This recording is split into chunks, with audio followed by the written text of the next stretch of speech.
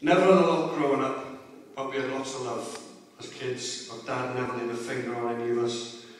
But we had lots of love. I was kissing my dad at 15, good night, you know, before I went to bed. So we had lots of love, and we were always very clean, but not a lot of money. And when I was 16, I got a really good opportunity to go to Luton to start an apprenticeship.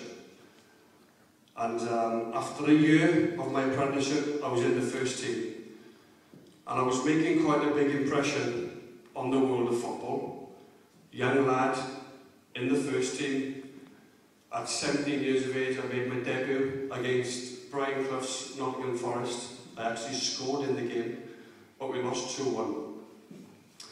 I spent 2 years in the first team at Luton, played nearly 60-something games, and then I had an opportunity to go to Arsenal. As I said, I was making quite a big impression. Several clubs wanted my signature. And at 19, I became Britain's most expensive teenager in the history of football. I moved to Arsenal for £2.5 million at 19. But I have to say, when I went to Arsenal, I was slightly disappointed. Because Tony Adams, the day I signed, came out and admitted he's an alcoholic. And Paul Merson had just booked himself into a priory. So I thought, what the fuck have I come here for? I'd missed all the fun. I get it, mate.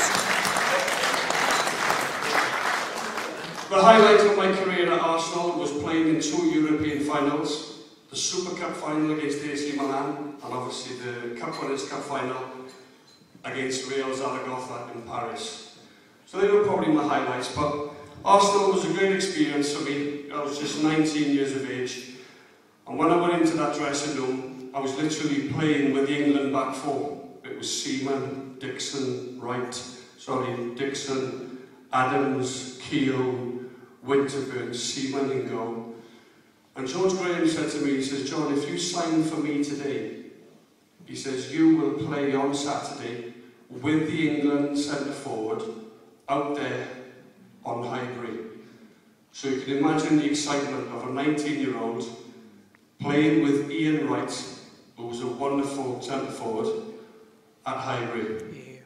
So they were good times for me at Arsenal, and because I was so young, it really stood me in good stead for the rest of my life. You know, playing with senior pros, good leaders, proper professionals, and for the rest of my career, the next 15 years, I took something from Arsenal, the fact that I was so young. From Arsenal, I went to West Ham for £3.2 million. And when I signed for West Ham, I met Harry Redknapp in a Walthamstow hotel. And Harry spent the first 45 minutes trying to get me to buy a greyhound with Harry before he offered me a 4-year contract. And I know what everybody's thinking. Everybody's thinking about Al Berkovich. West Ham, Al Berkovich. I have to say, nobody wants to talk about my 40 goals in 61 games. And how I kept West Ham up single-handedly on my own. Everybody wants to talk about Al Berkovich. And I did regret the Al Berkovich incident for about 10 minutes, and I wish I fucking kicked him out. Go on, Hartson! I went on, I played 70-something games for West Ham. West Ham was a great club, a real good East London club, you know, proper people, East End of London, lovely football. And I had 2 great years there, scored a lot of goals. I was 1 short of Andy Cole for the Premier League's Golden Boot. Andy got 25, I got 24 that year. And I missed about 7 games through suspension, but there you go. From West Ham, I went to Wimbledon for a remarkable £7.5 million.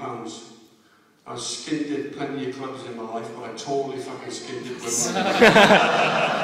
When I went to Wimbledon, it was just bonkers. They weren't called the Crazy Gang for nothing, right? I played with great characters, and one of the characters I played was Vinnie Jones. Hey! Now, we had a game one day and we playing joking ears in the dressing room. So he said to Vinnie Jones, he says, Vinnie says, we've got a right fucking tough game today. So Vinnie's there, fucking showing his tattoos, pulling up his sleeves, fucking veins coming out of his neck. So joking ear turned to Vinnie Jones, he says, Vinnie, he says, we're playing Liverpool today. So Vinnie's like, yeah, boss. He said, I want you to mark Steve McMahon. So Vinnie turned around and he said, what, for life or just the game? We used to practice getting around the referee on a Friday in training. Honest to God, Joe Kinnear would blow his whistle and he'd say to us, I want everybody to fucking get over to me. Grab hold of me, grab me by the fucking throat with the angriest of faces, pinch me under the arms. Our goalkeeper, Neil Sullivan, had to run fucking 80 yards to get involved in it. But it works. It works. It makes a difference if you're out there and there's a penalty appeal and fucking 3 arms go up. Penalty. Referee just goes, play on. A fucking 11 lunatics surround him, threaten him. He says, fuck it, penalty. He shits himself. He does.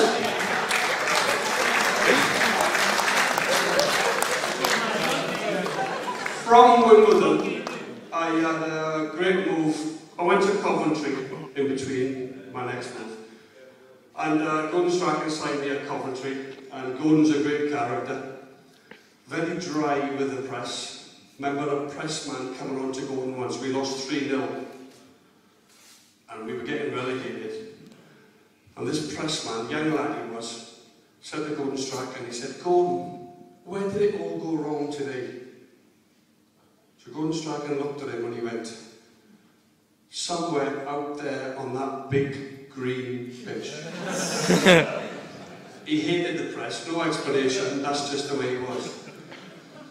From Coventry, I went to Celtic for £6 million. A wonderful club, really, really is. The support at Celtic is like nothing else. I can't go anywhere today, whether it's Swansea, London, Cardiff, fucking Dubai, anywhere, without bumping into a Celtic fan. They are worldwide massive. In my opinion, they're second behind Manchester United in world football. Boo. The fans, in my opinion, game is a lot of opinions, but having played there for 5 seasons, they really, really are. And a couple of stories about Celtic was, I was normally brought off after about 65, 70 minutes.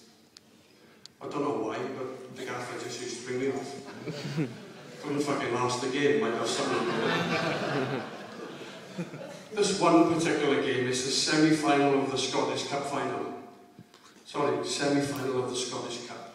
It's at Hampden Park, which is the big national stadium in Scotland.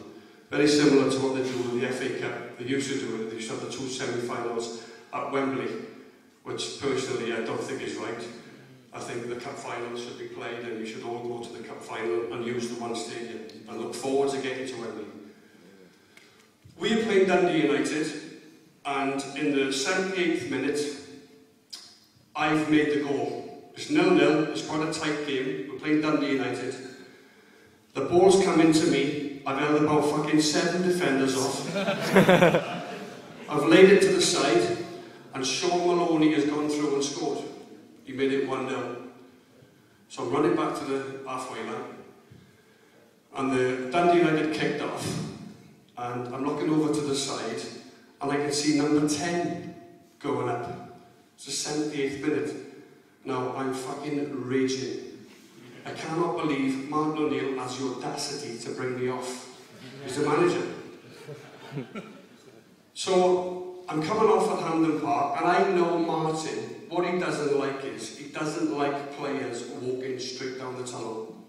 He hates it. He likes to come up to you, give you your jacket, shake your hand, tap you on the back, as if he's made a good decision. Now I am absolutely fuming. And I had a little bit of a temper back then. I've curbed it slightly these days. So I've walked past, and Martin so come down and met me, and he's trying to the jacket to sit on the bench, and I've gone, fuck off. And I've walked straight down the tile. And Martin, you don't speak to Martin any like that, which I was to learn after the game. So I go to the dressing room at Hampden Park, and there's a plate of sandwiches there.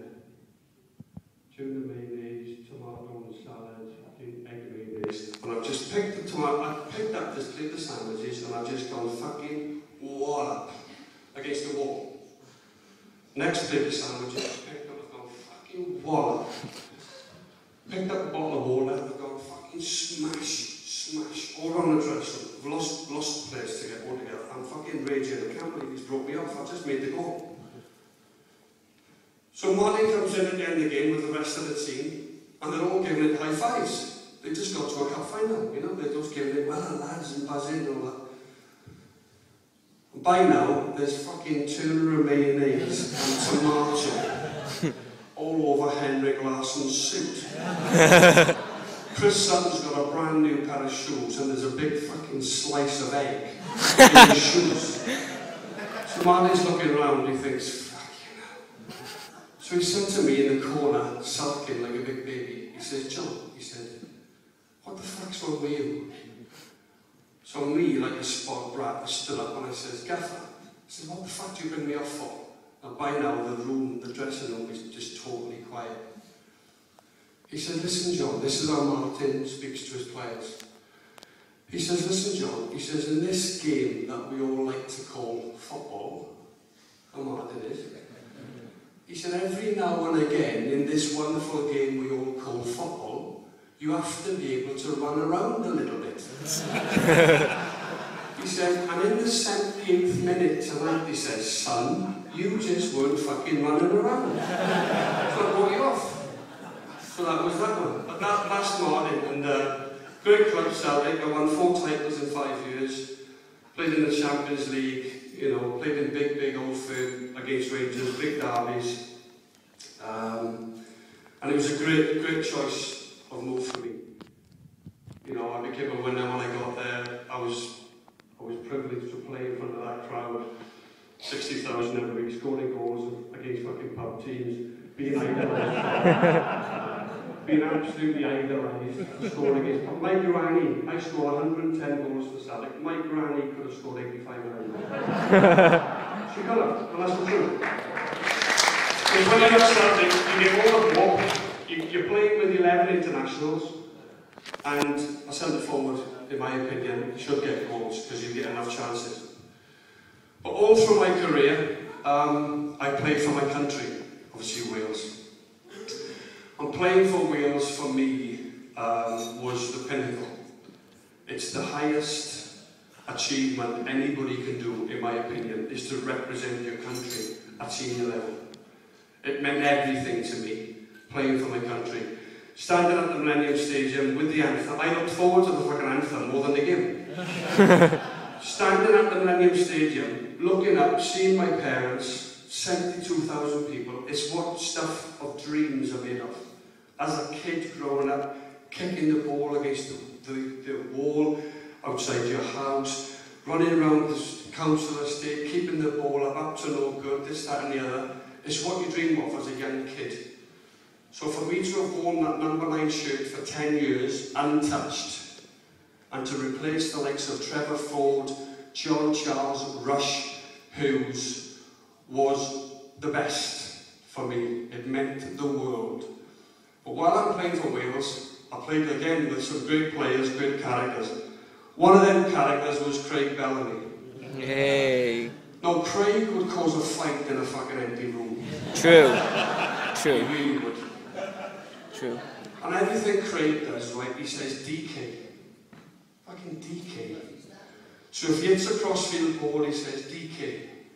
If I get up and win a header and knock it down, he says, oh, DK, big fella. So I've had Craig now, I played for Coventry with him.